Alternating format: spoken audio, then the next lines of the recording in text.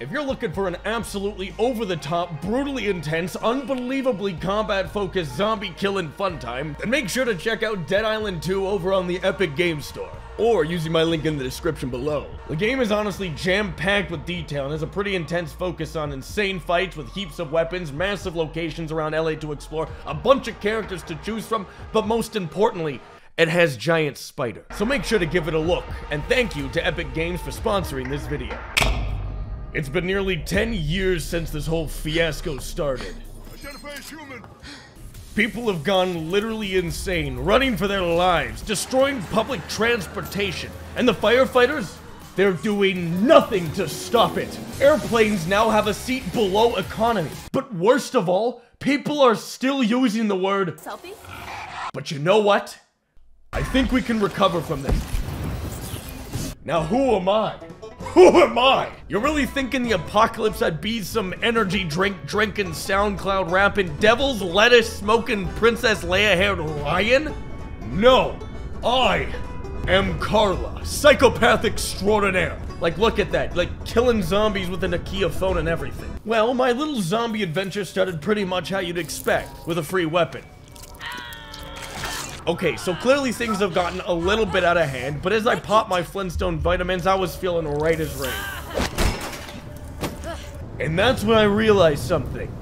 This plane was no longer in the air. Well, fame waits for no one, so I made my way through this new hiking trail, and I saw the sights. I got a wreckage machete, practiced being a flight attendant, and finally found some living humans. Obviously, they were over-dramatic, typical LA hosers, but then I found a less dramatic person trying to hide from us. Hey. This man! This is the kind of guy that will be the savior of LA and would...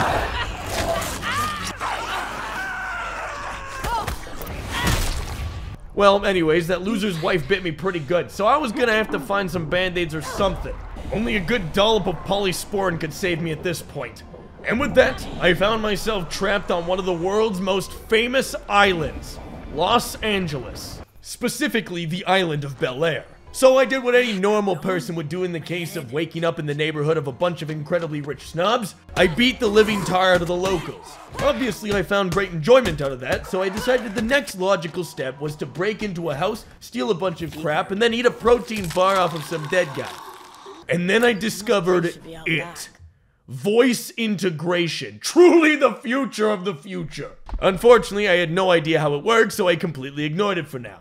And then I found a sword, which meant this was immediately a Skyrim clone. After using my Skyrim knowledge to kill zombies in LA, I decided my life was missing something vital. Alexa voice integration. And with that, my voice-activated adventure had begun. Hey, you big, stupid, dumb idiots! Look over here! I'm having trouble hearing. Can you say that again? Tell the zombie they're stupid. Sorry, I'm not sure. Alexa, tell the zombie he's stupid! Oh, Alexa, shut up. I'm trying to talk to the zombies here. Sorry, I don't know that. I frickin'... Alexa, tell me a joke. Frick. It's not working. It's not working! Alexa, tell the zombie they're bad at the game! From fandom.com. Zombie is a video game villain from an unspecified game found in Mr. What the frick does that mean? Alexa, give me my best weapon. According to an Alexa Answers contributor, an open hand beats rock every time. Well, after that critical success, I found myself with the richest person in LA's house, Emma John, whose butler immediately pulled a gun on me just because I had a giant gaping zombie bite wound. Ew, is that? What? Ew. This is actually very cool and badass. Why they wouldn't just trust me blindly was beyond me. Wait, what are you doing? Give me the gun! No! Everybody started yelling and playing hot potato with a handgun, and frankly, all this excitement had me beat, so I decided to take a nap. But when I woke up, these sick Hollywood freaks had tied me to a treadmill for some kind of sick amusement. Say something. No bullets in me. Yo, help me out here. I feel great. Regular old Carla. You do seem better. Luckily, I was able to convince Emma basically right away that I was immune, so she believed me entirely. And then, with my great brute strength, I escaped the handcuffs. Obviously, I was not one cut out for the rich life, so I met up with the butler guy at the front door who was just a big coward and demanded he release me out into the world at once. Let me at him. Are you sure? Turns out he actually forgot how to unlock doors, so I had to do that for him. And with the power of Alexa on my side, I was unstoppable! I don't know that. My battle for Emma's driveway was nothing short of being on par with the 300. Except it was like 13 or something. And with the power invested in me through pipe wrenches, I managed to subdue every last pathetic zombie invading this yard. And at the end of the day, Emma was just Crazy Dave, and I was a plant. That was incredible! You guys should have seen me. And just when I thought this day couldn't get any better, I'll get in. it was Sam B. No shot on this 8-ball. However, since things quickly turned into a dramatic reality TV show where everyone had histories and pasts, Don't touch her. Sam, or call any time in the past 15 years since you popped out to the store. I think we should talk about this later. I decided to ditch those nerds, craft an electrified knife, rob their house of every last drop of aerosol, and headed back into LA to find the authorities to tell them I was immune, because that always works out incredibly well. My first course of action was to stop an atrocious crime by drop-kicking a looter. Evacuation center this way. But my actions angered the gods of LA. Mierda. Regardless, I wouldn't let some measly earthquake stop me from beating up the authorities. But of course, when push comes to shove, I didn't want to exert either, so I resort to using an old caveman tactic passed on through the generations. Alexa, tell the zombies to get over here. Sorry, I don't know that one.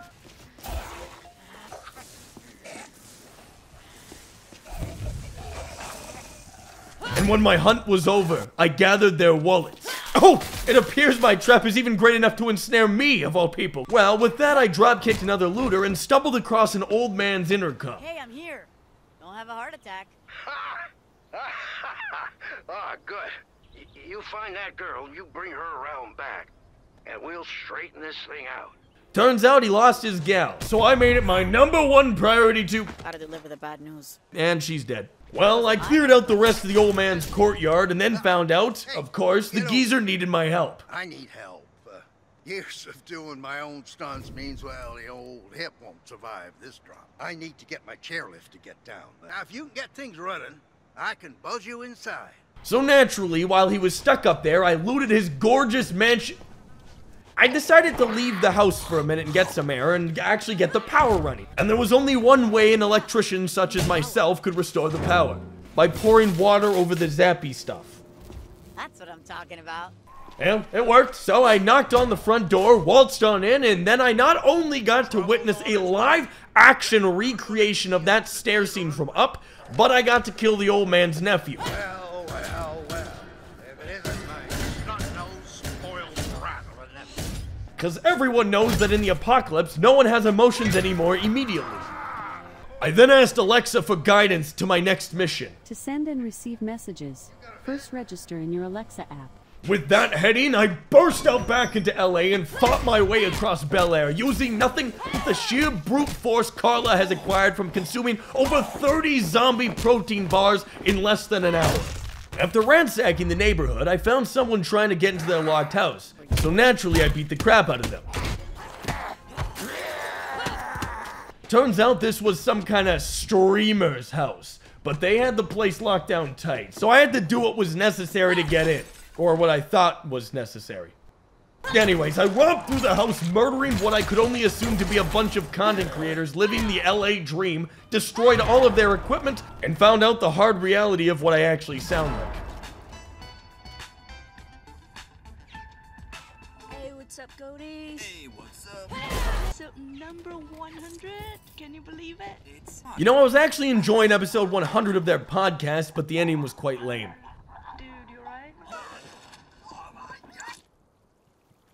Regardless, I was back on track to the hotel. And so I blitzed my way across the village of Bel Air and just down the street to find myself not only acquiring ninja stars, but stumbling upon the only location that currently mattered to me. The Has-Been Helperin Hotel. Well, it turns out the place was a dump, a literal one-star piece of trash. They had no one cleaning up after the earthquake, and the place was salmon pink. Oh, and the staff was eating the customers. Evac's definitely over. As per usual, I proceeded forward by beating all the rest of the hotel goers with a crowbar to not only assert my dominance, but hopefully free up some of the better rooms. After putting them in their place, I decided to check out the amenities, specifically their world-famous Jello pool. Hijo de puta. Turns out someone peed in the Jello pool, so I drop-kicked this guy in. After gazing at my reflection in the wonder of the Jello pool, someone started to blast music over the system, alerting everyone of the Jello pool's existence. And then I was forced into a classic hotel poolside beatdown, where fortunately I was able to utilize the great power of my legs to dropkick every single person into the pool. Not only did I win, but the pool was all mine. So after all of that, I headed back into the building only to hear...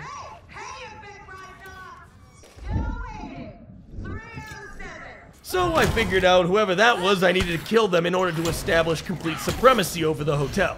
And establish complete supremacy I would, all the way up those 3 floors of pathetic zombies using nothing but my wits about me. Which, unfortunately, I have quite a low IQ, meaning that it mostly consists of using meat mallets, pipe wrenches, and, well, just the pipe itself. And golf clubs. And throwing stars. There was a lot. I have a process.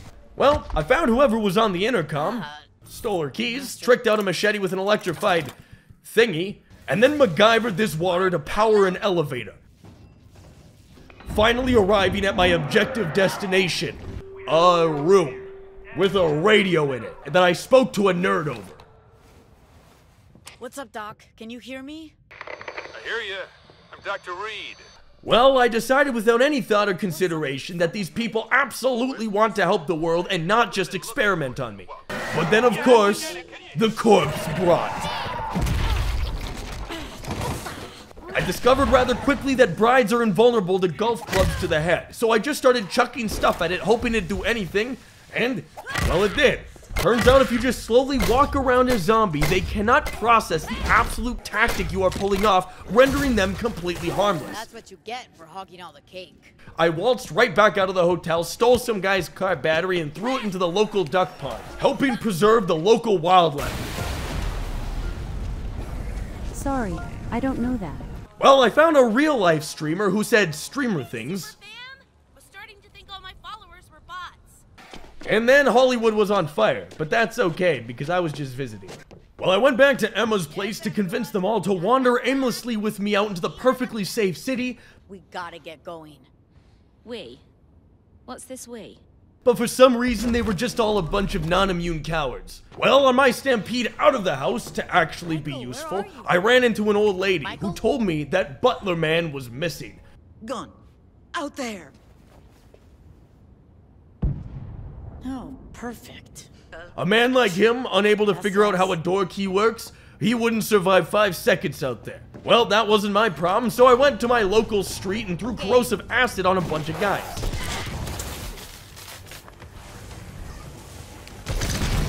Now luckily, after that alerted the horde, I was able to hide in a truck. I was able to run really fast away from the problems I created. Now I found myself wandering into Beverly Hills, which was great, because rich people always have the best loot. Or so I thought, because it turns out all these rich snobs just carry around the exact same aerosol, fabric, fasteners, and scrap that all the pathetic poor people do. Regardless, I got attacked by a swarm of bees. So that sucked.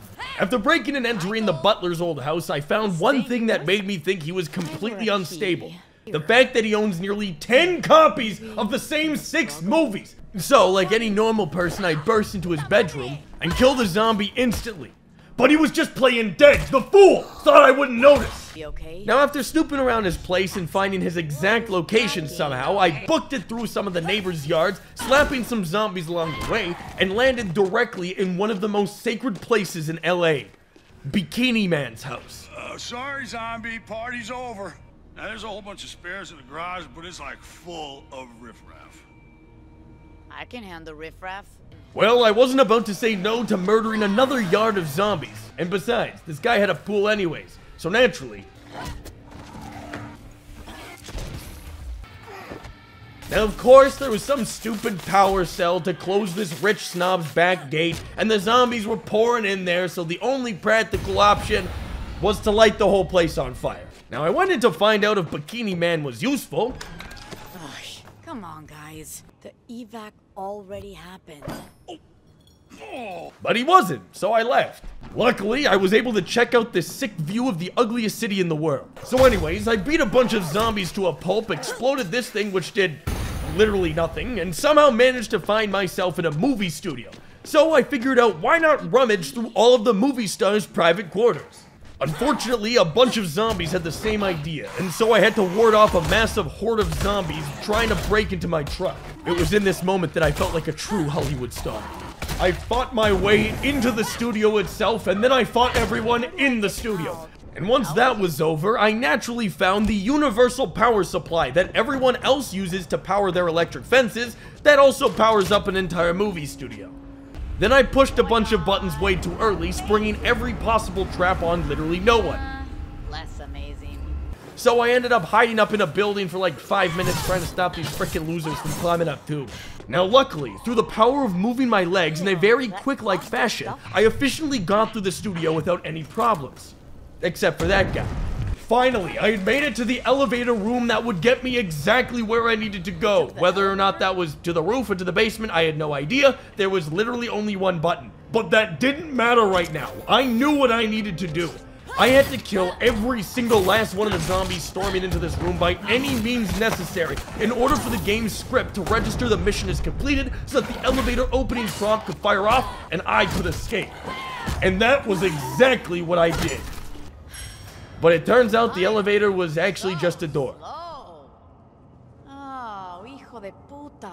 I'm an idiot. Regardless, I had just arrived at the real most famous place in LA, Giant Spider. If I got anybody from LA watching this video, just let everybody in the comments know that you know about Giant Spider. Oh, and I also found that butler guy,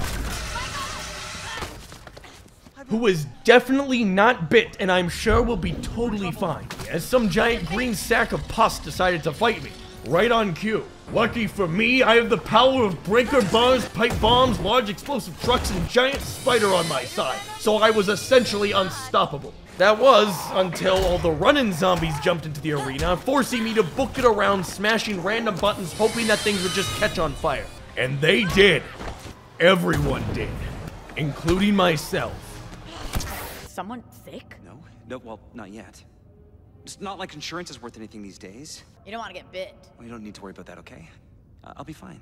Man, I am so glad that this butler guy is okay and will definitely remain that way. Well, after I realized that the Giant Spider wasn't actually real and that movies are just a bunch of fake things, I went back to where things are real.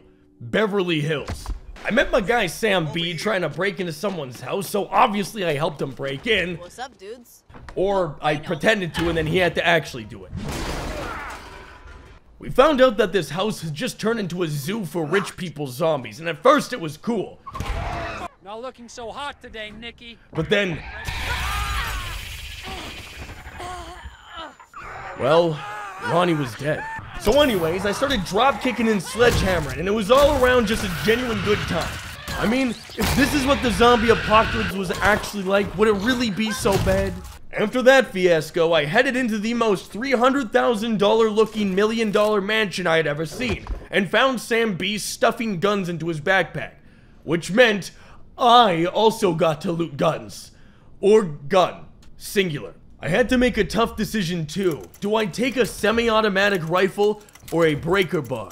After much consideration, I took gun. How you like me now? And just in time too, because the moment I picked it up, it's like it triggered some sort of event that would require me to use said gun with a convenient case of unlimited ammo that will only stop being that once I killed enough zombies. And kill enough zombies I would do. They were just lining up on the yard again. And now I'm starting to find it ironic that like 80% of the zombie fights are just taking place in people's backyards. After I had fired off enough rounds to realize that guns will always be better than anything else in this entire game, I returned to Sam B, who was stuffing a stocking with more guns. A classic Sam B move. Well, although that was fun, there was more fun to be had drop-kicking zombies off cliff sides onto spiky plants that would immediately kill them. Or not, I guess. So I decided to finish the job myself, but I found out that I was allergic to the spiky plant. So I made my way peacefully back to Emma's place as to not draw a whole lot of attention to myself, as during the night, zombies become quite a bit more aggressive, so it would be unwise to pursue a path of noise. However, when I got back... Alright, you're all here. Oh, mierda. Michael. Michael, you lazy cow! You lied to me! Out of my house. Sadly, Emma was being annoying, so she kicked me out to the street, which was fine because that's where I thrive. Not only that, but in the sewers. I felt like a ninja turtle, but with a rifle. I managed to not only slaughter my way through the sewers, but also fix the city's weak plumbing infrastructure. That'll get everything moving. Los Angeles was saved. However, now there was just that second-rate priority zombie problem still needing to be dealt with. Fortunately, I had everything I could possibly need to handle a bunch of sewer zombies. Not to mention some guy just left enough highly explosive canisters and jerry cans around to sink half the city into the ground. Which I did. I did that. But after solving many problems with many large weapons, one of the most cliché things happened. I bumped into the classic sewer woman. I should have expected this. Hey, lady. Do I know you? Know me? More than you realize. I'm gonna have to help you let go. She was incredibly inconsiderate of my mission to do things and tossed me off the side of a bridge into a zombie-filled pit. However, here I found out that if I don't suppress my feelings towards ongoing life problems and affairs, I can become an unhinged psychopath. So that was pretty neat. After my little tantrum, I finally made my way out of the sewers as I had decided that things were way better above